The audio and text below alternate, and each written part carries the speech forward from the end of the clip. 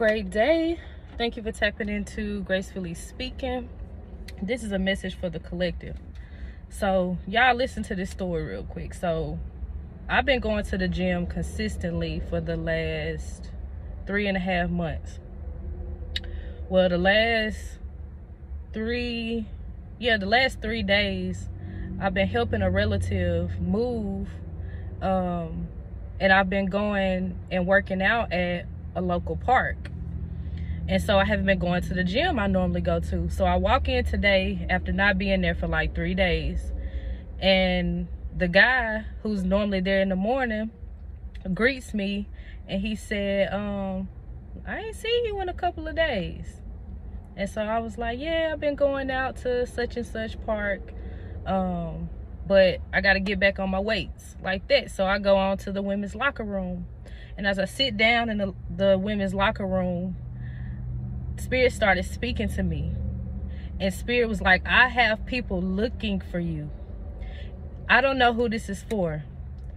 God has people that are looking for you. You are going to go into a place and you are going to be exactly what people are looking for. God sent me to Ezekiel 34:11. It says, for this is what the sovereign Lord says. I myself will search for my sheep and look after them. As a shepherd looks after his scattered flock when he is with them, so will I look after my sheep. I will rescue them from all the places where they were scattered on the day of clouds and darkness. Listen, somebody is going through a time. Do you understand me? And don't think that you are alone. Don't think just because you watching me, I got everything together. Listen, we in the same boat, okay? He said, I will bring them out from the nations and gather them from the countries, and I will bring them into their own land. I will pasture them. Listen, somebody is getting ready to go into entrepreneurship. I will pasture them on the mountains of Israel, in the ravens and in the settlements in the land. I will tend them in a good pasture, and the mountain heights of Israel will be their grazing land. There they will lie down in good grazing land, and there they will feed in a rich pasture on the mountains of Israel. I receive it in Jesus' name. I myself will tend my sheep. God said he's gonna be your boss. Okay, somebody going into entrepreneurship. I myself will tend my sheep and have them lie down, declares the sovereign Lord. I will search for the lost and bring them back. Listen. 17 says, as for you, my flock, this is what the sovereign Lord says. I will judge between one sheep and another, and between rams and goats. Is it not enough for you to feed on the good pasture? Baby, God is getting ready to put you in good pasture. Okay, you getting ready to go to your own land. You getting ready to be in your own house. You getting ready to run your own business. God said if it's not entrepreneurship you getting ready to go into, God is getting ready to place you into rooms where people are going to be looking for you. Let me tell y'all, I'm being guided to tell y'all about my current job, and then I gotta go because I'm getting hot.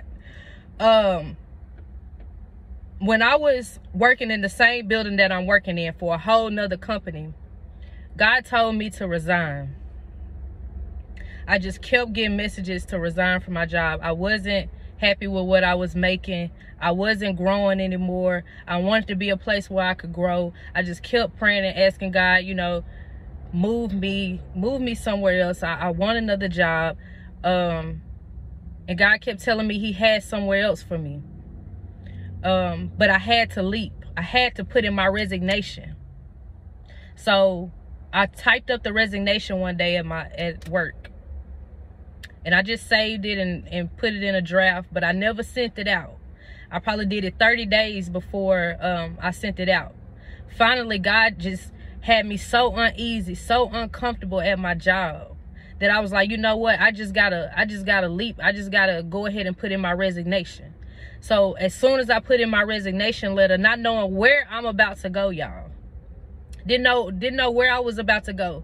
I got a 6-year-old son, rent to pay, a car, like expenses. I wasn't thinking about none of that.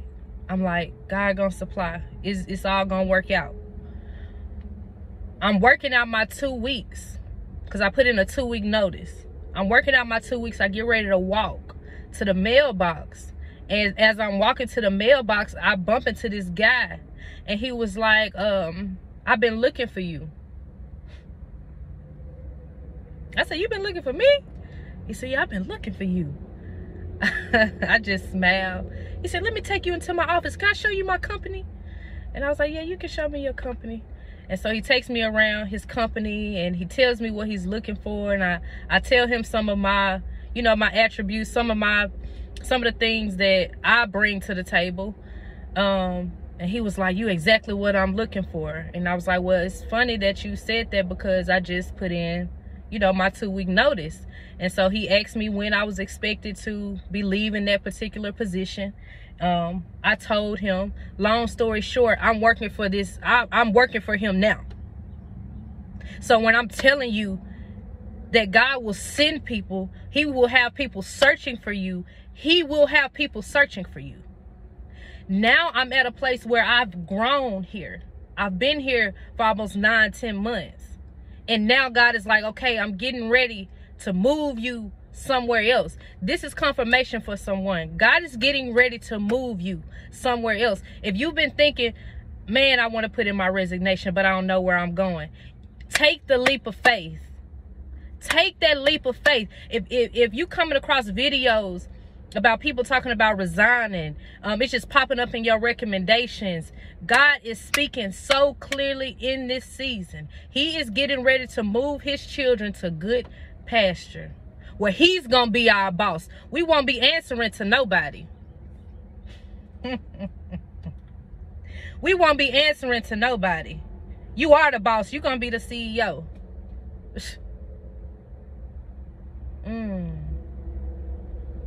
God is moving us. God is moving us. I receive it in Jesus' name.